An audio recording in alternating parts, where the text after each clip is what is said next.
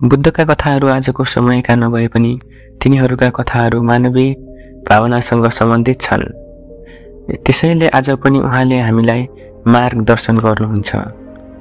यही कारण हो कि नेपालीमा गौतम बुद्धका कथा धेरै लोकप्रिय छन्। त्यसैले आज हामी तपाईको लागि बुद्धको चर्चित कथा ल्याएका छौं। पुरानो समयको कुरा हो।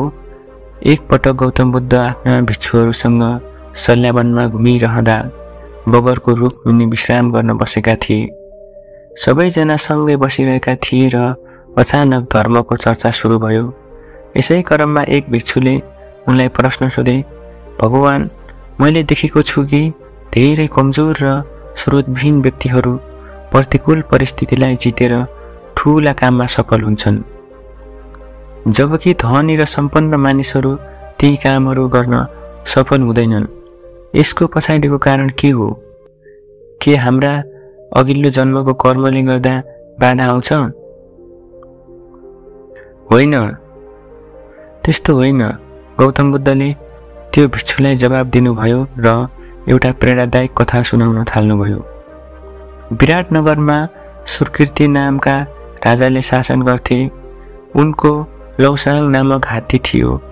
त्यसमा सवार भएर राजाले धेरै युद्ध जितेका थिए। लौसाङलाई बाल्यकालदेखि नै युद्ध कलामा निपुण बन्न सक्ने गरी तालिम दिएको थियो।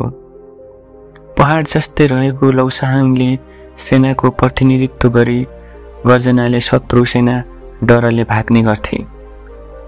जसरी मानिस जन्मिएपछि युवा अवस्थाबाट बुढौलीमा जान्छ, त्यसै गरी लौसाङमा पनि बुढौली हुन थाल्यो। यसरी कमजोर हुन थाल्यो र तिखापन पनि घट्न थाल्यो। अब ऊ हात्तीको गोठमा सजावट मात्र बनेको थियो। सेनामा उसको महत्त्व पनि घट्न थाल्यो, जसका कारण उनलाई पहिलेको जस्तो ध्यान दिएन। लौसाङमा दिइने खानाको मात्रा पनि घटेको थियो। एक वृद्ध सेवकले उसको लागि खाना र पानीको व्यवस्था गर्थे, तर उसले पनि प्राय त्यसो गर्न सकेन। फलस्वरूप हात्ती भोको र तिर्खाइरहनु पर्थ्यो। धेरै दिनदेखि यसरी तिर्खाएको कारण एक दिन हात्ती गोठबाट निस्केर पानी खोज्दै पोखरी नजिक पुग्यो। यो पोखरी निकै पुरानो भएकाले यस अघि पनि लौसाङलाई त्यहाँ ल्याइएको थियो। पोखरी नजिक पुगेर पर्याप्त पानी पिएर त्यही पानीमा नुहाउन गयो। त्यो पोखरीमा हिलो भएको कारण हात्ती त्यसमा फसेको थियो। त्यो पोखरीबाट जति बाहिर निस्कने कोसिस गर्यो, त्यति नै त्यो पोखरीमा फसेको थियो। अन्ततः हात्ती घाँटीसम्म हिलोमा अड्कियो। जब यो खबर राजा कहाँ पुग्यो, उनी निकै दुखी भए।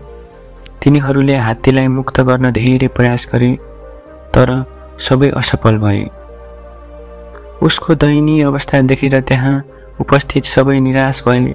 एकपछि अर्को सबै प्रयास असफल भएपछि एक बुद्धिमान मन्त्रीले उपाय सुझाए।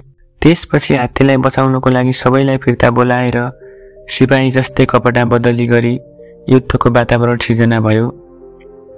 लौसाङको अगाडि युद्धका बाजा बज्न थाल्यो र शत्रु पक्षबाट आएका झैं सेनाले यताउता आक्रमण गर्न थाले।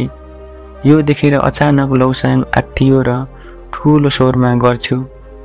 उसले आफ्नो सम्पूर्ण शक्तिले घाँटीसम्म टाँसिएको माटोलाई धकेल्दै पोखरीको छेउमा पुग्यो र आफूतिर लागेका सिपाहीहरूलाई आक्रमण गर्न थाल्यो।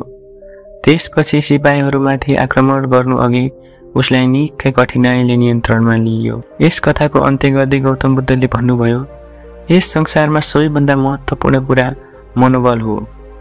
मानिसमा मनोबल जाग्यो भने कमजोर र हारेको व्यक्तिले पनि असम्भवलाई सम्भव बनाउन सक्छ र अनपेक्षित रूपमा धेरै सफलता हासिल गर्न सक्छ।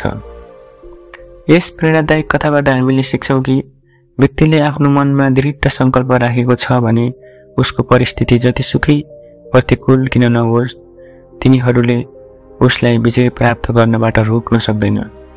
त्यसैले सधैँ आफूमा विश्वास राख्नुहोस्, अवश्य सफलता मिल्नेछ।